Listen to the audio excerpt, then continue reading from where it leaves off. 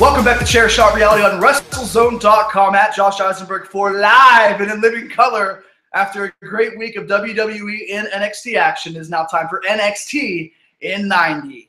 NXT this past week was live from Brooklyn. We're going to talk about NXT Takeover because that is what everybody is buzzing about.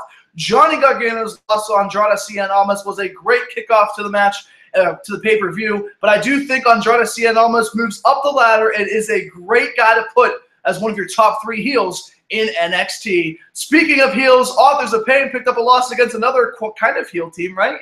Kind of. Sanity are your new NXT Tag Team Champions, but Bobby Fish and Kyle O'Reilly made one impact early, and they make another impact later. But we saw Asuka and Ember Moon competing for the NXT Women's Championship, one of the best women's matches that I've seen at Takeover from Ember Moon, and Asuka continues to reign supreme. She gets a collarbone injury, but I expect Asuka to keep it for 6 to 8 weeks. Develop a tournament for the women. Give the women that aren't being utilized right now an opportunity to get a championship match against Asuka when healthy. But the main event, Drew McIntyre versus Bobby Roode, a bell-to-bell physical confrontation. You saw the machine in McIntyre take out the glorious one in Bobby Roode, but it did not come after controversy because you saw the debut of Adam Cole. Baby! He debuts, he aligns himself with O'Reilly, he aligns himself with Bobby Fish. The change, the future is now for NXT. NXT never ever rebuilds, but NXT always reloads. Let's send it in studio. Justin, your thoughts on Adam Cole and NXT?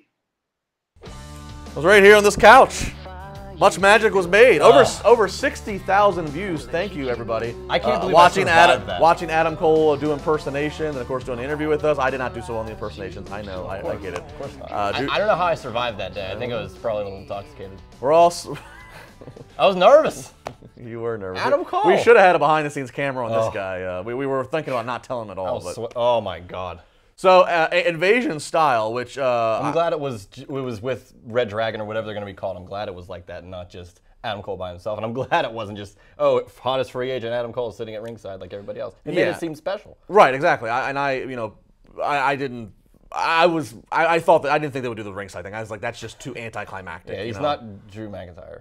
Sorry. Well, and that's not or Bobby Roode, and that's not to take away from those but guys. It's just that's not the way to introduce when there's as much huge. speculation, right? When there's as much speculation and behind him as there was, you don't just bring the guy out during a commercial or during a break. Yeah, right, exactly. So the crowd. I like the Invasion Style. I thought it was definitely memorable. They made an impact right away on a new champion in Drew McIntyre.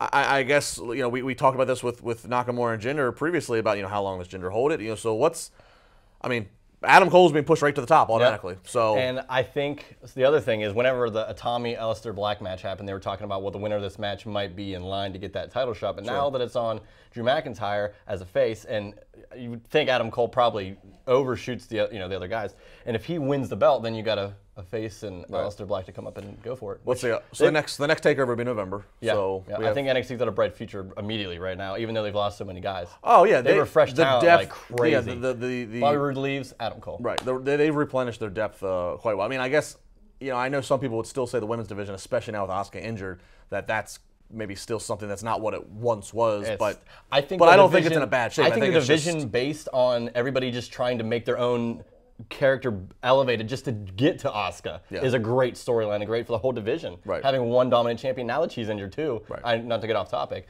it's just awesome.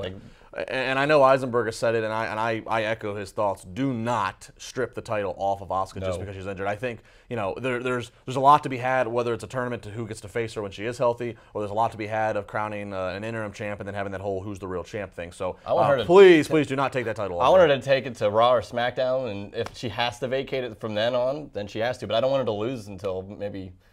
I don't know if she ever loses. I think she would be the one. I think she would be somebody to venture into that territory if she goes to a Raw or SmackDown in the next couple of months.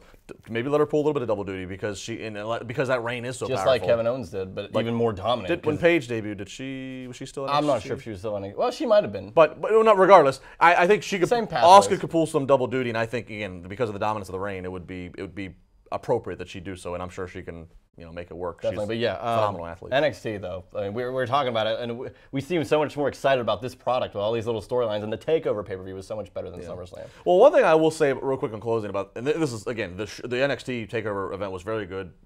There live, I thought it was very well. But I remember by the time I got to Raw and SmackDown, I remember especially at Raw, I sat down at Raw and I was somewhat exhausted.